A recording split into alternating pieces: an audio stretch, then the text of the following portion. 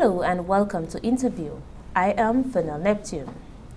In today's program, we will discuss livestock butchering and the meat inspection process. And with me to discuss this topic is Senior Environmental Health Officer for Food Safety, Ernie Pierre, and also Senior Agricultural Officer, Columbus Phillippe. Welcome to the program. Thank you very much. Thank you very much. Great. When it comes to butchering of animals and the selling of meat, there is a process. Can you tell us what is the role of the Ministry of Agriculture and also the Environmental Health Division in this process?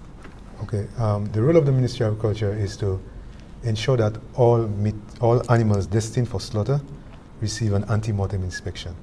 At that ante-mortem inspection, animals are passed or restricted from slaughter. Hence, you have a safe animal that is destined for slaughter, and you will end up with a safer meat for consumption. Great. Basically, the role of the Ministry of Health is to ensure that meat that is destined for sale is fit for human consumption, that meat is wholesome, that it is free from disease, and that it is also handled and sold under sanitary conditions. Wonderful. And of course, the first part of the process is the ante-mortem inspection, which is conducted by Ministry of Agriculture. Yeah. Can you tell us a little more about this process? Okay. This process entails physical examination of the animal, both at rest and in motion.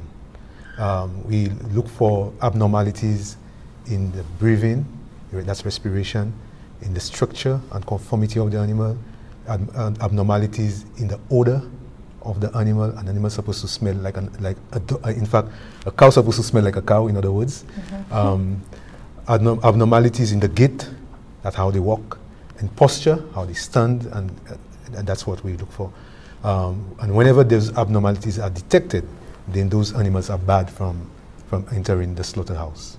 Okay, so if it's a situation where the animal doesn't seem fit for slaughter, then they would not be allowed to? They'll not be allowed to enter a slaughterhouse, or they'll deem unfit for slaughter, and they'll be dealt with accordingly.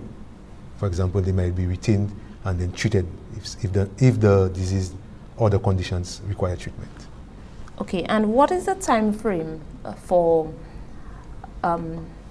this ante-mortem inspection? Okay. An ante-mortem inspection should take place within 24 hours before slaughter. And if 24 hours have expired and that slaughter doesn't take place, then another ante-mortem has to be performed again. So in essence, it's valid for only 24 hours. Okay, so then it must be done within the 24 Within the 24 hours. Okay, so it means that if it's not done within the 24 hours, then it means that they would have to wait until it's done. Again, so, yeah. Okay. So another request is put through, then another ante-mortem inspection is done, and you clear to slaughter again. Okay, and we will touch a little bit more about in terms of the butcher and what is required, but I wanted Mr. Pierre to tell us a little more about the meat inspection process. What is the purpose of this inspection after the whole ante-mortem inspection? In keeping with the Slaughterhouse Regulation and the Public Health Act, the Ministry has a responsibility, Ministry of Health has a responsibility to ensure that meat that is being sold to the public is in fact wholesome. Coming out of that process, which Mr. Phillippe has outlined, once an animal has passed an ante-mortem and that animal proceed to slaughter, that animal of course is tagged as well, and we will start with the documents. As part of that inspection process, that document that comes from the ante-mortem, and Mr. Phillippe would elaborate a little more on this, that animal will be tagged, and the tag that the animal has would correspond to the documentation that is given. So we will first need to ensure that this animal has gotten an ante-mortem inspection before proceeding to do that post-mortem inspection. And the reason being, as Mr. Phillippe has outlined, there are diseases that perhaps you can pick up at ante-mortem that you may not see within a post-mortem inspection. So it therefore means that this animal has been cleared from the ante-mortem, and the post-mortem inspection will follow a systematic approach where the officer will go through more or less the lymphatic system of that animal, going through all the lymph nodes, going through all the organs and organ systems. They are looking for both physiological and pathological conditions that can render that carcass or the meat rather unfit for consumption. And you could have abscesses, you could have parasitic infection, sometimes even in the absence of disease, as the veterinary division will tell you, we don't have a lot of serious disease here in our animal stock. But sometimes because of the way, and that's why Mr. Phillippe has indicated as well, that the antemortem needs to take place within 24 hours, because that animal needs to be rested properly. And in the absence of that kind of rest, you find you could have excessive blood congestion, you could have other conditions such as aspiration pneumonia that can render the organs like the lungs unfit, where you have the feces passing back through it because the animal was either improperly stunned. And when you speak about stunning, we are speaking about techniques that is used to put that animal more or less unconscious. So all of those things are very important, and that is why it is important that the public as well, they ensure that the meat that they are purchasing has in fact undergo inspection to ensure that it is fit for human consumption. Okay, so I guess that's why it's important that they do it 24 hours before, so that way they know for sure the animal is actually fit. Yeah, the 24 hours window is basically it's a buffer. So let's say you do the inspection 24 hours before, and then that period, that's why if that period has elapsed and you have not conducted that slaughtering process, you have to redo the antemortem inspection again, because 24 hours in the life of an animal is a long time. So anything can manifest itself within that 24 hours. So once that 24 hours has elapsed, then it's mandatory that you do another antemortem inspection, because anything can manifest itself after that. Okay, great.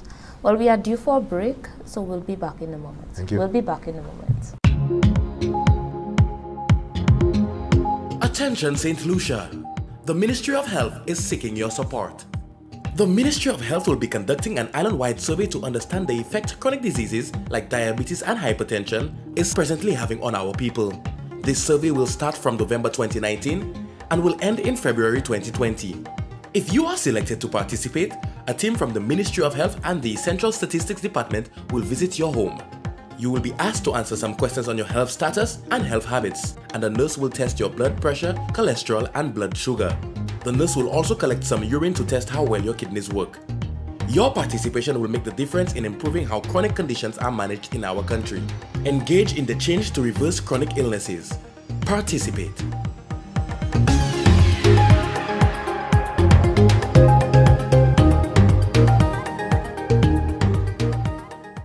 Welcome back. We are here with Ernie, Pierre and Columbus Phillippe discussing livestock butchering and meat inspection process. Before we took the break, we were talking in terms of the ante-mortem inspection, and we spoke about, briefly Mr. Ernie Pierce also spoke about what are some of the things they look out for when they do the meat inspection. And you mentioned in terms of the lungs and everything else. Can you elaborate a little bit more in terms of what judgment is being made to determine that a certain part of this animal is not fit for consumption? Basically, judgment in terms of meat inspection can be of two types. It can be localized. It can be in terms of disease. You can have disease conditions that are localized. In that instance, you would have partial condemnation. For example, if it is the organ that is found, the liver is found to be bad, that liver can be condemned. If you find a portion of the animal that perhaps has an abscess or excessive bruising, that portion can be condemned. There are conditions as well that are generalized, and in generalized conditions, it will you will have to condemn the entire animal. So if there are no disease conditions, likewise, that animal is passed as fit for human consumption, and once that animal has been passed, or the carcass rather, is passed or has been fit for human consumption, it is stamped we do carry stamps. Inspectors carry stamp. They will put a number of stamp it a number of places in conspicuous areas where the purchasing public can see. Also, a wholesomeness certificate is in fact issued should that meat be chopped, where the person who's making the purchase cannot see that stamp. They can in fact request, is there a wholesomeness certificate? There will be a wholesomeness certificate that is issued at all times once that animal has been inspected and passed. So there are localized conditions. It could be parasitic infection and so on, confining itself to a certain organ, and that organ can be condemned. Great. And you mentioned a little bit about the process of the meat inspection. But before I allow you to give us a little more information about the meat inspection process, I would like Mr. Phillippe to tell us what are the requirements, what documents would the butcher require? Before an ante-mortem inspection is carried, the butcher will have to contact the Environmental Health Department to get a license to operate a slaughterhouse, permit to operate a slaughterhouse. Plus, they will need a butcher's license, which is issued by the police. So these are two very important documents that the veterinary department will require of the butcher in order to conduct the ante-mortem inspection. Okay, and I guess with those documents, that's where we come in now with environmental health coming on site. So can you tell us a little more about the process and what are those documents that you would be looking out for? Okay, basically, when a butcher decides to slaughter, they would visit our offices in Bois d'Orange or Soufrière or Vieux-Fort to make a declaration that they are going to slaughter. That butcher and the butcher and helpers or persons that will be taking part in that slaughtering process will have to have health certificates. It is a requirement by law that they have those health certificates. Once those health certificates are in place, the inspectors also will inspect the area where that slaughter facility is, where they will be doing the butchering. For now, we would ask that at least they have potable running water, they have a slaughter slab, they have a superstructure, even if it's not a full-fledged abattoir, but they have a place where that operation can be carried out under sanitary conditions.